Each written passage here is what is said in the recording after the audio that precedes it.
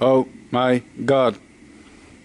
This is one record-breaking caterpillar because this thing right here is over 4 months old. I've raised many species of moths in captivity, but this is the first time it takes over 4 months time to raise a single caterpillar from egg to cocoon. It's worth it though, because it's an absolute monster. I measured its size and it's over 14 centimeters big now. Maybe you remember the Angry John caterpillar video. Well, it's still the same caterpillar, guys. It's a very big leopard moth from Africa. Some of my friends have suggested it is a Pachyna contraria.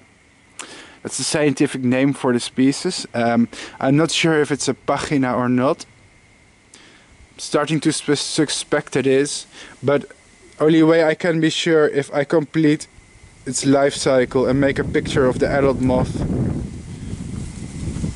And it has this really nice pattern. It's kind of creamy white with a sort of black camouflage pattern overlaying it. And despite its huge size, it's well camouflaged here on the branches. It's important not to touch it directly because it has some very nasty spines on its body, and if you touch them they will feel like splinters that will hurt you a lot. 1 second, let's adjust my hand here. Along my arm we can see its great size. Wow, it's really one impressive caterpillar.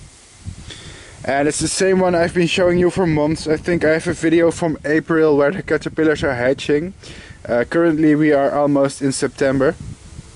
So that gives you an idea of how much effort I've put in raising this thing. Wow, it's beautiful, however. I'm really impressed. These are the moments I really enjoy my hobby. Here is his head, hidden between some thick tufts of hair. What a precious thing it is. Well, all I can say is the same thing as usual.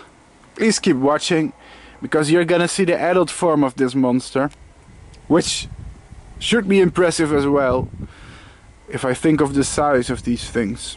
Thanks for watching, and until next video.